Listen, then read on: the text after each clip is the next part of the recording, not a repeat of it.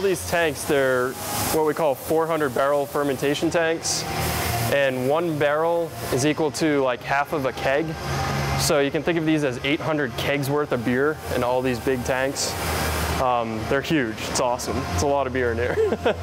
All those big ones are like our main beers back there, and then these are like seasonals and like smaller batches that we do. What I do on a daily basis is I'm looking at from when the beer starts all the way to the finish. I'm looking at it chemically. You can call it analytical chemistry, basically. What I first started studying yeast was looking at fermentation times, because I started getting into it and started learning the process, and I realized that we weren't really tracking our times. Like one of our main beers, like a Longhammer, would ferment from anywhere between 160 hours to like 300. I'm like, okay, why is that such like a big range? And I was like, can we narrow this down somehow?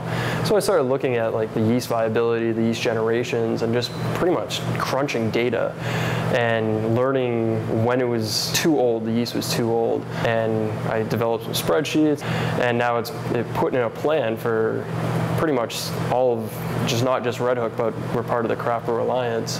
And we now have like a set way of how we report how our yeast is doing. And I'm actually doing a special project with UNH with Dr. Thomas Kelly. He's going to be sequencing our genome, and I'm going to be measuring the metabolites and stuff like that. He was very interested in it because he does all the genome sequencing at UNH. And he's like, if we could pair that up with the metabolites that you measure on your GC, and we look at the mutations, like we could really get something there and actually learn what's going on at the molecular level at the yeast. UNH was awesome. And just through the biochemistry, I knew all about fermentation before I even got here.